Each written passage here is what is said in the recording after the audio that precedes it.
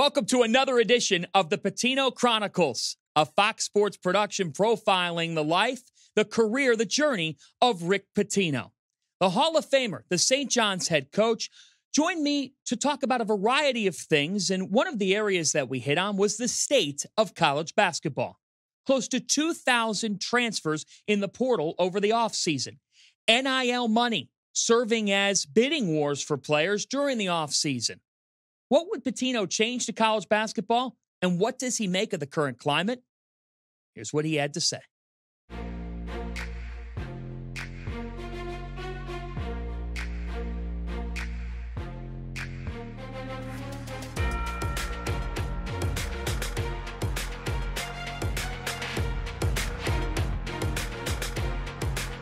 How many dinners, events, fundraisers have you been to since taking over this job?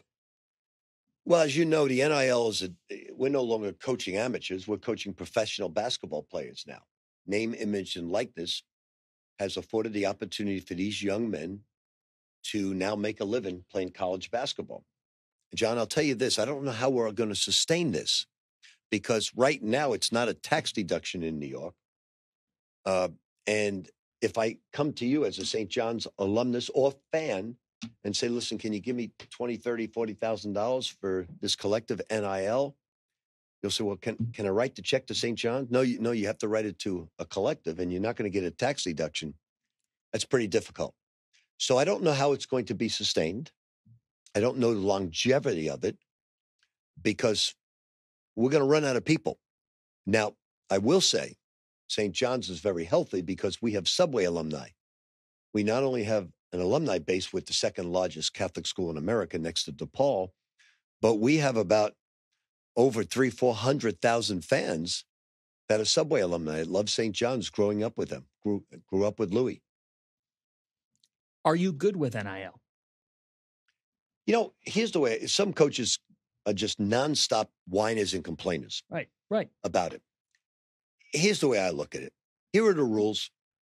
If these are the rules that we have to play by, then I'm going to be the best at making the NIL strong and potent.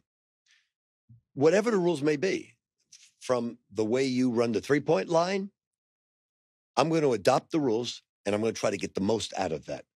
So I'm not going to complain about it. It's here to stay. I'm happy for the players, and what I try to do is educate them.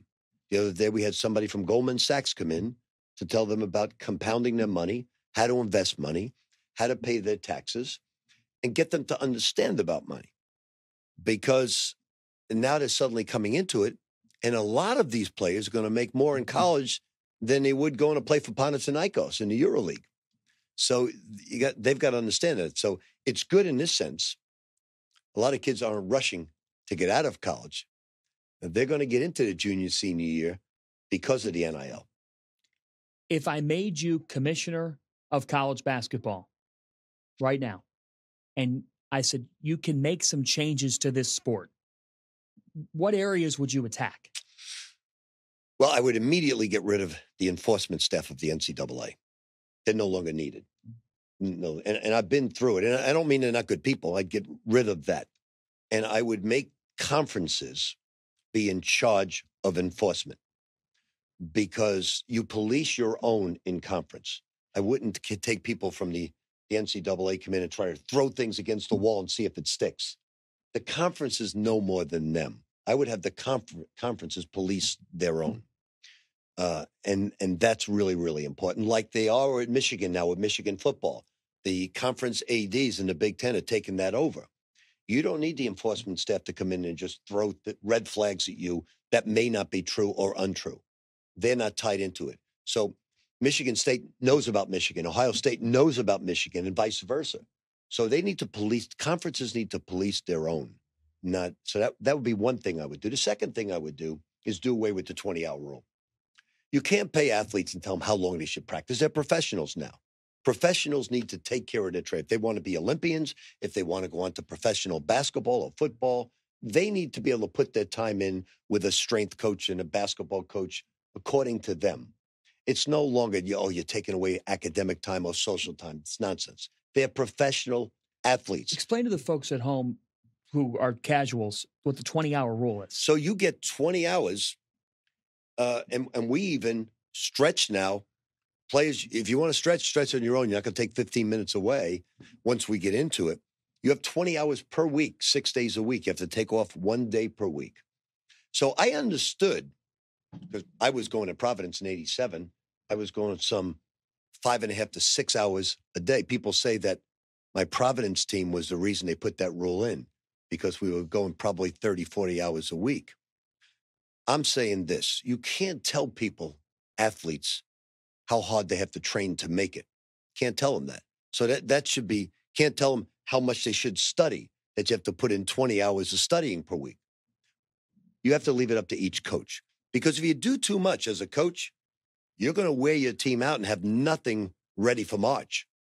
So I would do away with that. I would do away with a lot of different things in college basketball. Rule-wise, I'd make a couple of changes, certainly. I'm not for the 24-second clock, even though I'm an up-tempo NBA guy. Yeah. I'm not for that because we pass the ball more. We cut more. We play a little bit more defensively. So I'm not for that. I think 30 seconds is perfect for us.